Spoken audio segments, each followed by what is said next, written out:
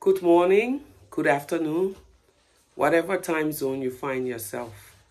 My name is Leymah Roberta Gbowee, 2011 Nobel Peace Prize winner. I bring you very hearty, warm greetings from the Republic of Liberia. Happy International Women's Day. For me, every day is Women's Day because women are the ones who bear the greatest brunt in every conflict situation.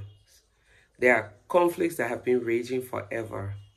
Israel-Palestine conflict is one of the front runners. Sadly, it is the women who continues to bear the brunt, bearing children, seeing divisions in their communities, and the divisions of lands.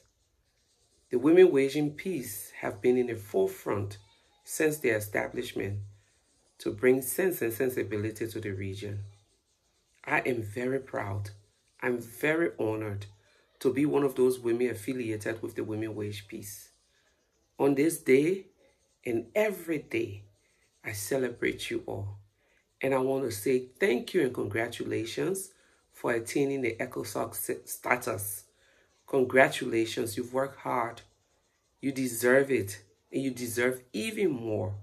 I hope and pray that your efforts for peace in the region will yield results, that your children will live together side by side in peace.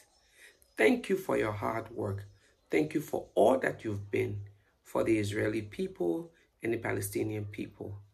Congratulations, and may peace reign in your region, may peace reign in Africa, and may peace reign in our world. Have a fruitful deliberation today. Thank you.